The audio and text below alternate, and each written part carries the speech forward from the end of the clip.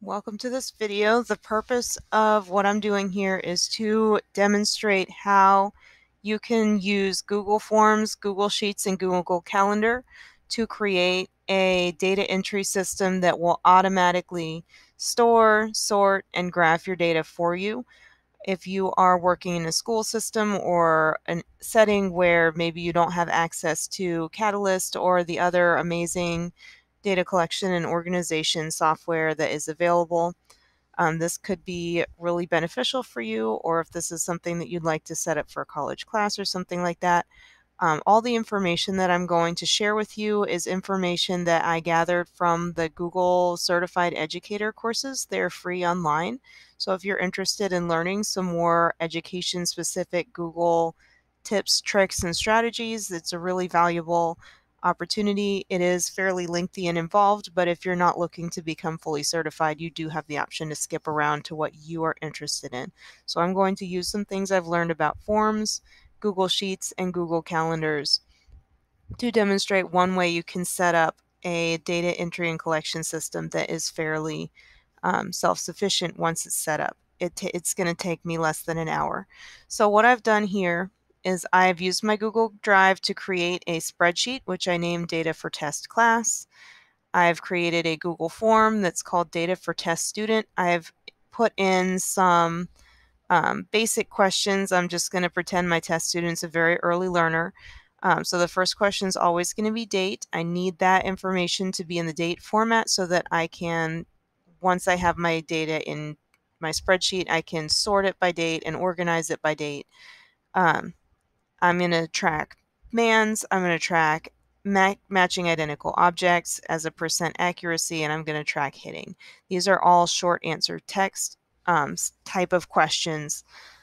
That is primarily what you're going to want to use because that is a data format that's going to work very well for Google Sheets in terms of sorting and organizing it.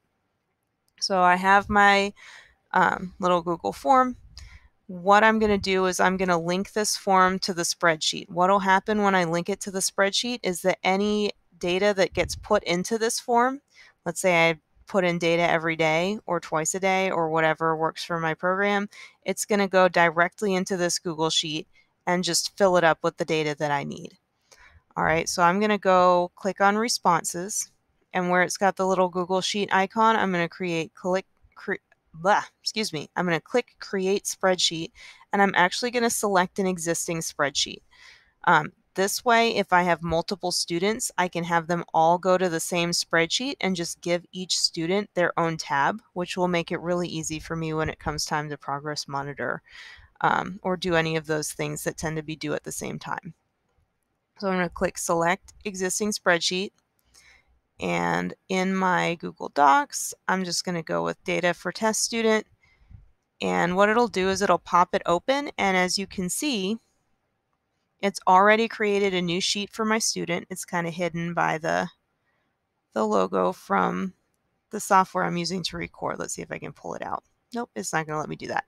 So I'm going to rename it Test Student after my student, so I could have a sheet for test student, I could have a sheet for test student number 2, whatever I need. And as you can see at the top, it's already created a chart of all of the questions that are in my form. So as this fills up, it's going to timestamp every entry, useful for staff supervision or just for yourself, or you can ignore it. It's going to have the date. It's going to have the number of MANs for that date, the % of matching identical objects, accuracy, and the number of instances of hitting. So what I'm going to do is I'm going to email this to myself so that I can fill it out and demonstrate how that data is just going to pop right up into this spreadsheet. All right, I'm going to use my personal email because I would rather not have my workplace email. Oops, that is not correct. gmail.com. Feel free to email me if you're trying to set one of these up and you need some pointers or you need to troubleshoot. I may or may not be able to help, but I'll always do my best. I'm going to go into my email.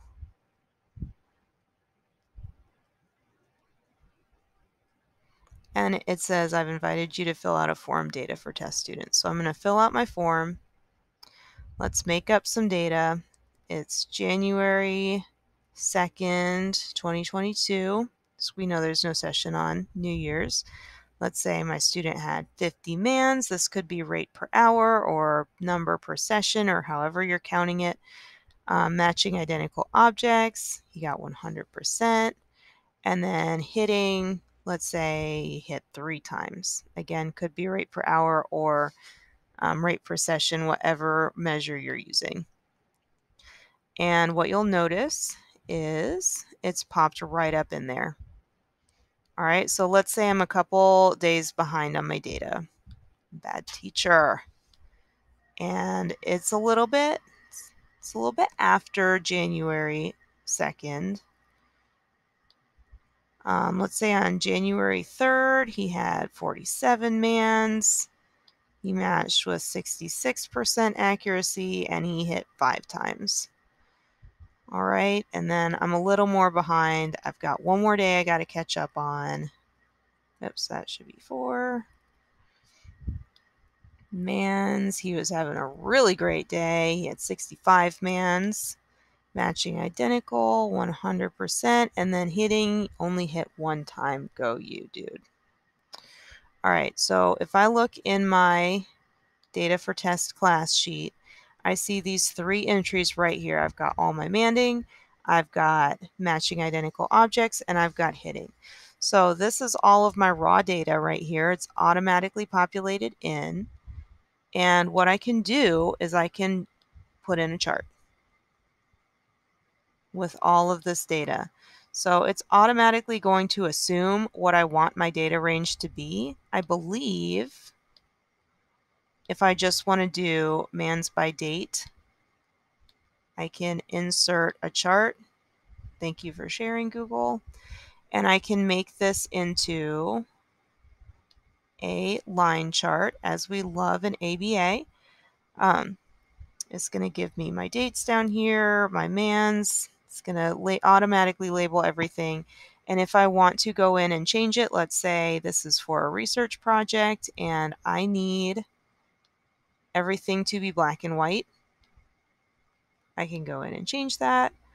I can make the points be all the different ABA points like I might use in a research study. One thing I will not be able to do in Google Sheets as of this time is put in phase change lines. So that is not going to be an option. Unfortunately, with Google Sheets, I would have to create multiple charts, one for baseline, one for condition A, one for condition B, whatever I need. But what I can do is I can make all of these charts super handy for the purposes of IEP writing or just general day-to-day usage. If I want to, I can copy this chart to my clipboard and then paste it into an IEP or a document or whatever I need. All right, and I can make these charts for all of my targets here. All right, let's say I work in a school and at the end of the day, my brain is fried and I'm just ready to go home. I can set this up to automatically email me the form so that I always have an email sitting in my inbox when I'm getting ready to go home, and I can open that email and click on the form and plug in all that data and just roll on out the door. All right, so I'm going to say test student data. I want this to pop up at 2 p.m. I don't want to clutter up my calendar with a bunch of huge appointments, so I'm just going to say 2 a.m. to or 2 p.m. to 2:05 p.m. I'm going to make this repeat every weekday. And in the description, if I pop this open, I can just get the link for this spreadsheet. So if I click send and I click on link, it's going to give me this lovely link that is a permanent link. It never changes. And I can just plonk this in here if I want to be super high tech and use my Google certified educator skills. I could even give the link a fancy name, test student data form, if I want, and then this will automatically email me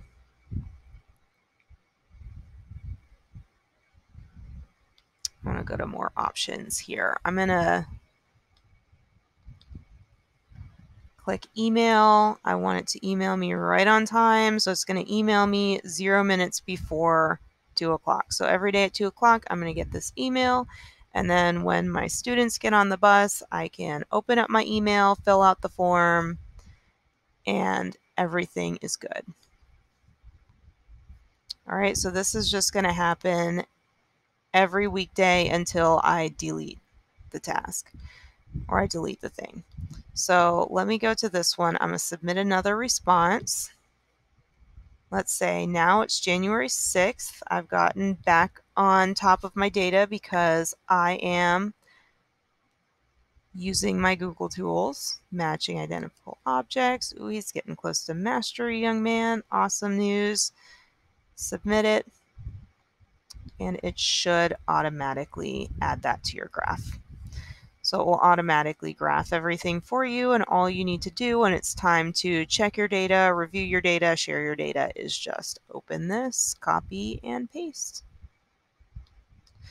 And that's it. That is how to set up your own automatic data collection system for free in